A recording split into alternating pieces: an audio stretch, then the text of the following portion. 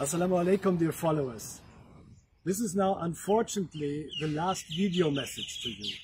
After 2 rewarding years in your beautiful country, I must say I leave with a very sad heart. But be sure I will come back as an ordinary tourist.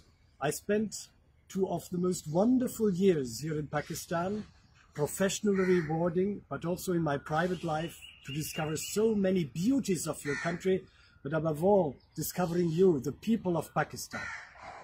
Now, despite all the difficulties you might have in the political, in the social, in the economic fields, I'm very confident.